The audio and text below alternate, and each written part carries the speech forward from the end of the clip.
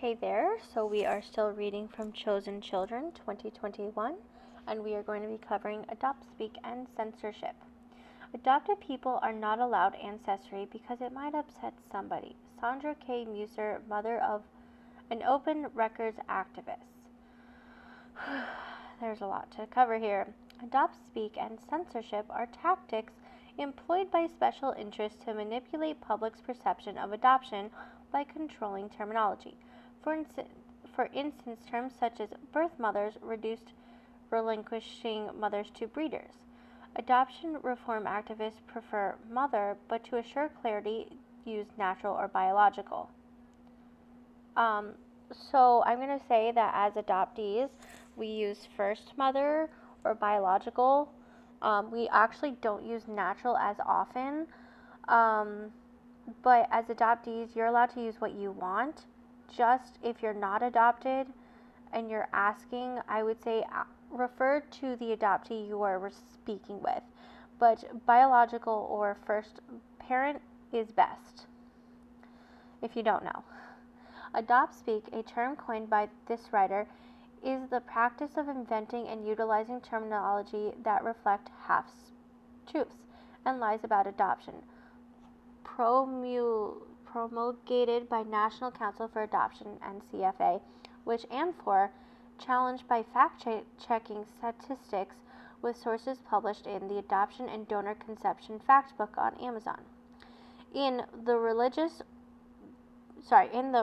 Mind, Why Good People Are Divided in Politics and Religion, author Jonathan Haidt, professor of psychology at University of Virginia, describes how conservatives are schooled to demonize liberals through use of specific and powerful words outlined in their manual. Go pack language, a key mechanism of control. Words used in Newt Gingrich's speeches. For instance, abuse of power, betray, bizarre, corrupt, criminal rights, cheat, corrupt, disgrace, radical, traitors, red tape, unionize, waste, welfare, which exemplify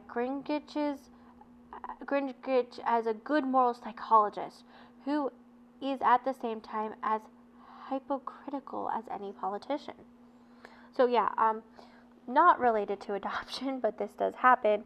If you guys have noticed the way that the U.S. is divided, throughout the existence of United States, but specifically more recently in the last, 6 years or more, the way that the conservatives speak versus the Democratic liberals speak will vary.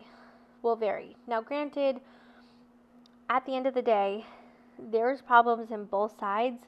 It is very telling the way that one side uses their power to hold over other people, even though it is very mostly, and again, it's not one specific side or the other. They're both problematic. But one side is a little bit more on the individualistic. They're all about the me, and not about the us as a society. But when people hold power, they don't often do as good as they say they're going to, and that's a problem. Okay, that being said,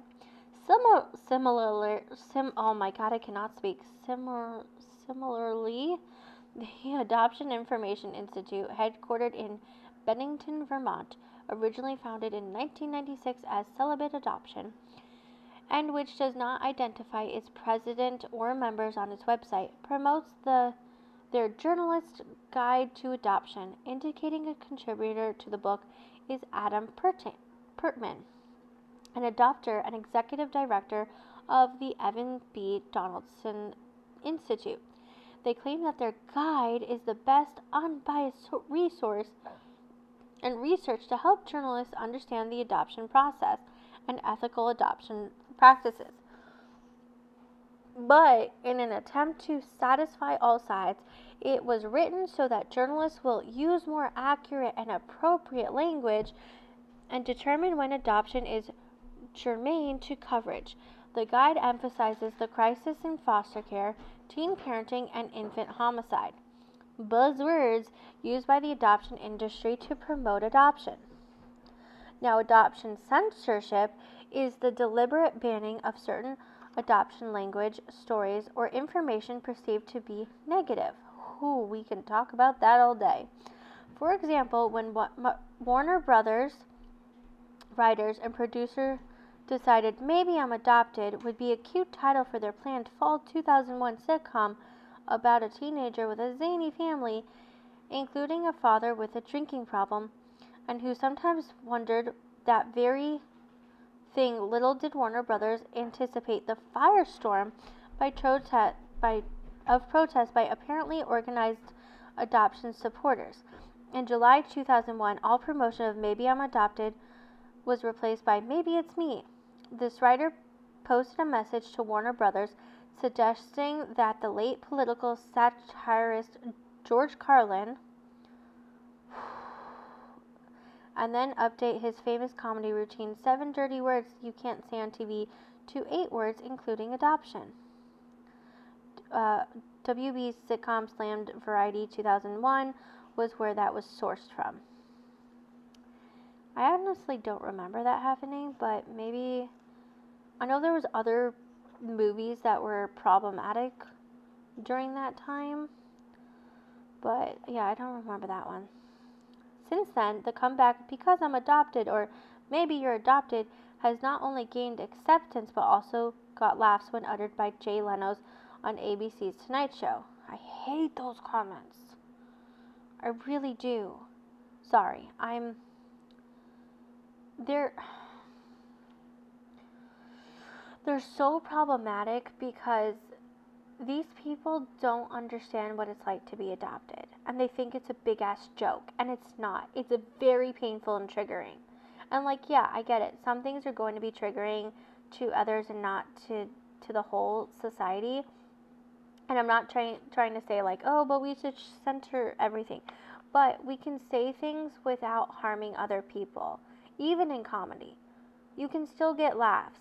Now, if an adopted, I think it would make more sense, if an adoptee said it and, made it a joke, because we can do that with dark humor. I think it's completely different when someone who's not part of the triad at all does things like that. It's not funny at all. Okay, anyway. And Drew Carey, Colin Mochrie, Ryan Stiles, and other people on Whose Line Is It Anyway use those lines. And I used to like that show. I haven't watched it in a long while, but I don't remember anything like that. But I'm sure it happened. I didn't see every episode. So, conservatives might say that they are willing to find common ground to negotiate, but will never use the term compromise. Adoption reformers have produced their own language guides, as described by Wikipedia, the Internet Encyclopedia, and by Jessica Del Balzo in her book Unlearning Adoption, in which she categorizes preferred adoption language, PAL, and honest adoption language, HAL, which guides tread on freedom of the press by attempting to dictate language that reflects bias pro or con. Another case in point is that of Martin Tinkloff, the media referred to as an adoptee accused of murdering his adoptive parents. But upon his and his attorney's decision to refrain from identifying Tinkloff as being adopted, the word never again appeared in news stories about his trial, conviction, appeals, and release. In another example, Wikipedia lists many serial killers with the mention of their adoptive status. Nevertheless, pressure must have come to bear the regard to Wikipedia's removal of a contributor's mention of the adopted murderers in an article that Wikipedia evidently had published but then edited with the following explanation. Adoptee murderers removed from the article quite as many people as are adoptees, so of course you're going to find them among murderers as well. As such, this remark proves nothing and only counts for sensationalism, which was posted by Timo Hanscaselo, Wikipedia in 2004. Hanscaselo neither defines quite as many, nor indicates the source of his conclusions. Next, Wikipedia's page on adopted child syndrome states, the term has never achieved acceptance in the professional community, but admits the fact that it has been historically significant defense that saved some adoptees from the death penalty. As late as the 1980s, fear of breaching confidentiality laws was so great that most newspapers nationwide did not permit adoptees to seek parents or mothers to seek adoptees, as in fact the A word was seldom permitted in any context in media, if it would be avoided. Yet the Los Angeles Times had already begun publishing Baby Broker's Baby Wanted ads in its personals column.